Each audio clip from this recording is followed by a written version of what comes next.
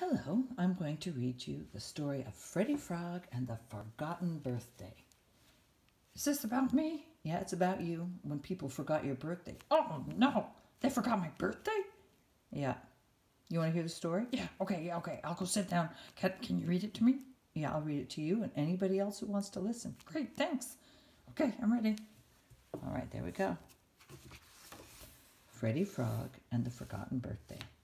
A tale from Ferndale. Story and illustrations by read-aloud. For Annie, Mike, and Natasha, and for Neil, thank you one and all. Freddy Frog woke up and stretched his long green arms. He yawned and was just about to go back to sleep when he remembered that today was special. It was his birthday. He sat up in bed with butterflies dancing in his stomach. Every year, his friends left him surprise presents. He looked around the room. No presents. He looked on the shelf. No presents. He looked on his bedside table. No presents. Freddy Frog crawled out of bed, had a few flies for breakfast, and tossed his pajamas onto the chair. Then he left for a long, sad walk over the hills, feeling very sorry for himself.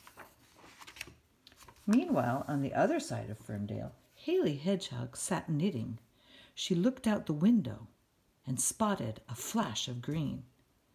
"What is Freddy Frog doing stomping away over the hill? He looks very grumpy," Haley said to herself. And then she remembered, today was Freddy Frog's birthday. She had totally forgotten. Something had to be done, and quickly, before he returned, she charged out the door and down the hill as fast as she could to the tree where Chester Chipmunk lived. She giggled as she remembered the gift that she had given Freddy Frog the year before. She had knitted him a beautiful woolen hat, but it came right down over his eyes. "Anyone home?" Haley called as she knocked on the door. Chester Chipmunk opened the door almost the minute she started knocking. Come in, he said with a smile. "I was just going to have a cup of acorn tea." Haley wasn't sure there was time, but she loved acorn tea. "Oh, I would love some acorn tea," she said. "What brings you to my house?" "It's Freddy Frog's birthday, and I completely forgot." "His birthday? Oh, no, I forgot too. Last year I gave him a special acorn, but he didn't know what to do with it." "What can we do?" Chester asked. "Let's go ask Mole," Haley suggested. As they came out of Chester's tree, they could see Freddy Frog walking away with his head down. They ran as fast as they could up to Max's home on the hill.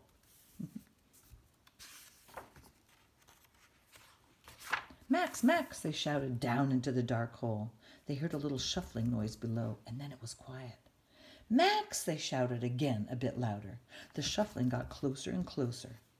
Finally, Max the Mole popped his head up out of the hole. He blinked his eyes in the bright sunlight.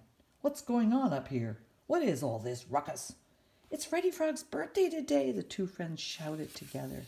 Max bounced right up and out of his hole. "Oh, it is! I'd completely forgotten.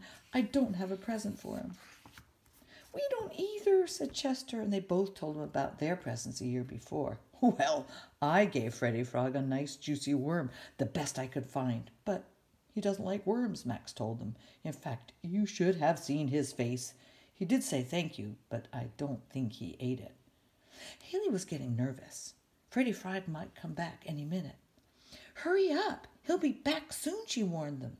"He might like a book about frogs," Max proposed.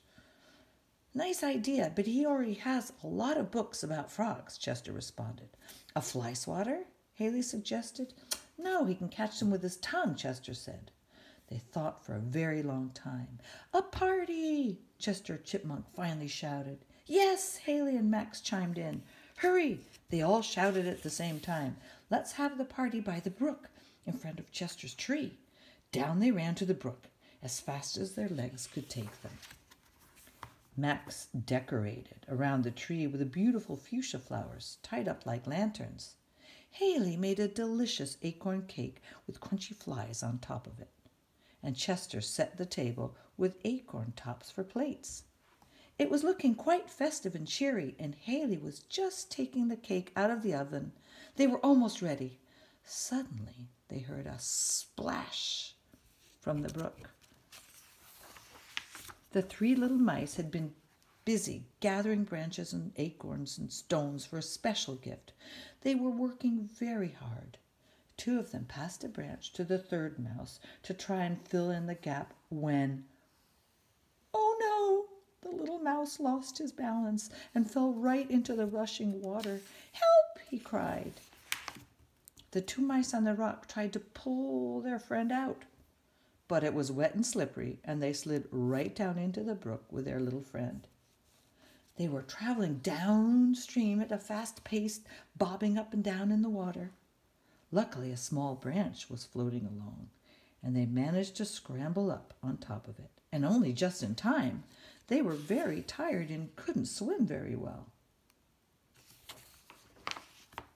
Chester ran down to the water, grabbed the mice, and pulled them out to safety. What had they been doing? Max the mole knew exactly what they had been up to. With a little help from the mice, Max pushed a big stone into place, and the dam was finished. They worked hard to fill in all the little spaces where the water could get through, and the pond started to fill up.